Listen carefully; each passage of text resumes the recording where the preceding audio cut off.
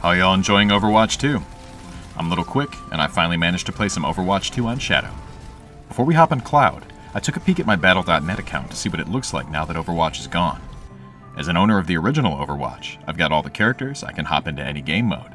I do like the fact that I can merge my PlayStation and PC inventories. That's something I've wanted for a long time. What is weird is that I'm missing most of my skins and unlockables. Google says don't worry about it, Blizzard's on it, so I'll do without.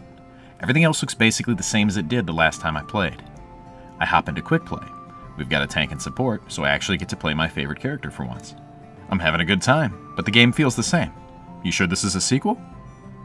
I'm one of those folks who miss the old quality and fun-first development style of Blizzard Entertainment before they were purchased by Activision. Nowadays, I just ignore them, so I haven't been keeping up with all the news. Blizzard and I aren't exactly on speaking terms anymore, so forgive me if I react to or learn something that seems common knowledge. Now tread carefully when using Battle.net in the cloud. We've already sacrificed one game to their banhammer for playing, and we don't want to light any more money on fire. It's also going to be important to see what the new free-to-play folks are going to experience. Time to create a new account. I'm sure you've all heard, but you need a specific kind of phone number in order to play Overwatch 2. If you're a kid without a cell phone, better hope your parents don't have their own accounts. You like prepaid phone services? Tough luck. Too poor to have a cell phone? Then you're probably too poor to buy a battle pass. Beat it, peasant. I guess free's only free if you meet certain economic requirements. So how did it go? Well, let's just say my number didn't work, my backup number didn't work, and I had to go through a few family members until Blizzard accepted a phone number and let me play the damn game. And these weren't burner phones or Google numbers.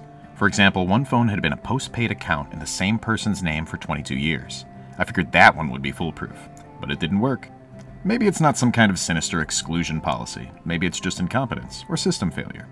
Anyway, as someone trying to set up a new account, it's been a pain, but we did it. This is day 2 of launch, so the Q-Boss should have way less HP before we slay it and get into the game proper. 45 minutes later, we're in. The intro plays with Winston doing his thing, and for some reason, I was expecting a new intro. Blizzard used to be renowned for their cool cinematic introductions. Every game, sequel, and expansion to a franchise has always had a cool cinematic. And this is since the days of Warcraft 2 in 1995. It's not a big deal, but it was a mark of their excellence. As a free-to-play account, I will have to endure some basic training and games. I see that most of the basic heroes are locked behind various achievements. If I want to play Ashe, I'm going to need to play for a while. Granted, there's nothing really to whine about here because the new players won't know what they've never tried, and will simply pick the available characters. Let's talk about Shadow. We're on the basic Shadow tier, no upgrades or anything. Shadow's hardware is getting pretty dated. It has trouble running the newest and hottest games, sometimes even in 1080p. So naturally, I'm going to put Overwatch 2 on 4K and run it with high and ultra settings. It plays great. I played 1 versus AI and 3 casual PvP games. I'm on 4K res at 60 FPS the whole time. No stuttering, no loss of visual quality, no lag. Everything runs smooth. Shadow's killing it on this new game. And to Blizzard's credit, once you beat the Q-Boss, the game servers are smooth as well. It plays just as well as I remember Overwatch 1 playing. Okay, seriously, I think I'm taking crazy pills. Why is this a sequel? It's the same game. Overwatch was already easy for computers to run when it came out 6 years ago. Shadow running this with old tech makes perfect sense, because I'm pretty sure I'm just playing Overwatch 1 with less people in the game. Maybe Valve should release Team Fortress 2 again, slap a battle pass on it, remove most of the characters, boom! Instant Team Fortress 3. No more can't count to 3 jokes, Valve. Back to the review. I have no noticeable latency issues messing with my controls. The game's actually pretty fun. I'm not a big FPS guy, but I like cooperative team games like Vermintide or Overwatch. As much as I'm taking the piss out of it, it's still a great game. It's just, the same game.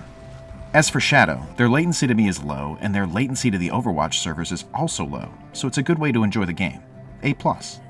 If you liked Overwatch before, you'll still like Overwatch. I'm sure the meta has shifted, and yeah, the servers are on fire, and there's a massive queue, and you might not have all your stuff you farmed or bought in Overwatch 1. But once you get past the fact that Activision has seemingly released the same game, but with a brand new set of classic Blizzard launch problems, you're gonna have a good time. Overwatch 2, just like Overwatch 1, saves all your stats, inventory, and progress server-side, so you're not gonna have to worry about your cloud saves or anything. If you play on Shadow or any other cloud service, your saves are not gonna be an issue. And if you're close to a Shadow server hub, they will absolutely take care of you and let you play to your full potential. It runs perfectly, even in 4K. The app is easy, the controls are smooth and perfect. Just like Overwatch 1. I absolutely recommend Shadow as a service to play Overwatch 2, as long as Blizzard doesn't enforce that no cloud gaming policy.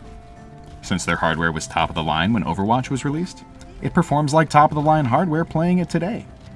Alright, I've deposited enough salt here to preserve a corpse, so feel free to add your own sugar or whatever spice to the discussion in the comments. Please spare me a like if you dig the content.